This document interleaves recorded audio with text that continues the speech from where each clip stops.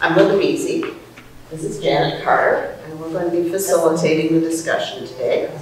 But first, I want to welcome the Spirit among us as the Holy Spirit appeared as flames of fire on the first church on Pentecost.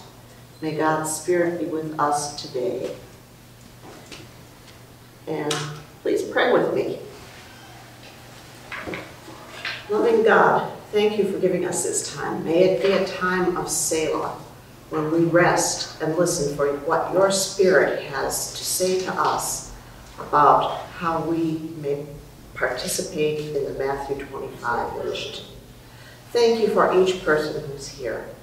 Bless us with your presence. In Christ's name we pray. Amen. Amen. At the end of the session, we want you to fill out this, well, it's called an exit card, but it's actually an exit half sheet of paper. So if you don't have one, actually if you want, and include a pen and whatnot. But first, before we go any further, let's just go around the room and say our names so everyone has a chance to be known. Let's start with you, Tom. Tom Clemens. Leslie Dennett. Nancy Kim. Susan Jennings. Eric Richard. Jean DeWart. Pat Hornick. Lee Copeland. Ruth Hustings. Michael Ryan. Audrey Kraft. And you folks on the second row. Rachel Hyde. Julie Griffith. Gordon Griffith. Great. It's good to know you all. Emma. Oh, sorry. Oh, you're good. Videographer. Just take it. Okay. Ready? Yes. Okay. All right. So just as a quick review for some of you who were here, who are new and weren't here last week, the Matthew 25 initiative comes from the Worldwide PCUSA. It has been adopted by our presbytery, the Presbytery of Lake Michigan, and it's a brand new initiative based on a scripture in Matthew 25, of course. So I'm just going to read you some of that so that we can get the scriptural context of what we're doing today. Let's hear the word of the Lord. When the Son of Man comes in his glory and all the angels with him, then he will sit on the throne of his glory, and all the nations will be gathered before him. And he will separate people from one another as a sheep separates the sheep from the goats. And he will put the sheep at his right hand and the goats at his left. Then the king will say to those at his right hand, "Come, you that are blessed by my Father, inherit the kingdom prepared for you from the foundation of the world. For I was hungry, and you gave me food. I was thirsty, and you gave me something to drink. I was a stranger, and you welcomed me. I was naked, and you gave me clothing.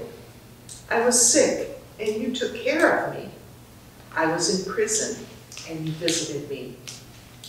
Then the righteous will answer him, "Lord, when was it that we saw you hungry and gave you food, or thirsty and gave you something to drink? And when was it that we saw you a stranger and welcomed you, or naked and gave you clothing? And when was it that we saw you sick or in prison and visited you?" And the king will answer them, "Truly, I tell you, just as you did it to one of the least of these who are members of my family, you did it to me." So from that powerful scripture comes this Matthew 25 initiative. And what had come out of the formation of it were three areas of focus. And if you go to this brochure and open it up, in the middle section, it says where to begin. And so I'm just going to read the 3 bullet points there to bring us all together under the 3 focuses of Matthew 25 initiative. The first one is building congregational vitality by challenging congregations and their members to deepen and energize their faith and grow as joyful leaders and disciples actively engaged with their community. See new disciples engaged in ministry and long-standing believers develop in faith as the gospel of Jesus Christ is shared in word and deed. So, building our own congregational vitality.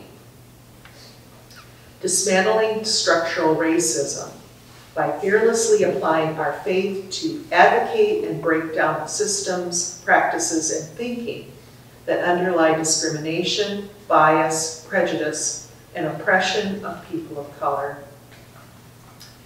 Third is eradicating systemic poverty by acting on our beliefs and working to change laws, policies, plans, and structures in our society that perpetuate economic exploitation of people who are poor.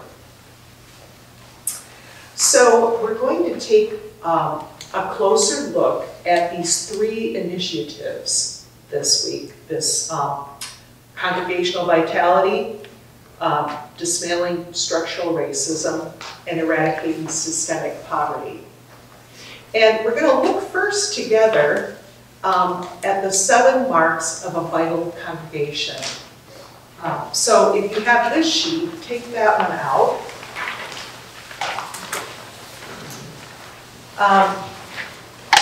And so what I'm going to do is kind of put some of you on the spot, if you're willing, okay?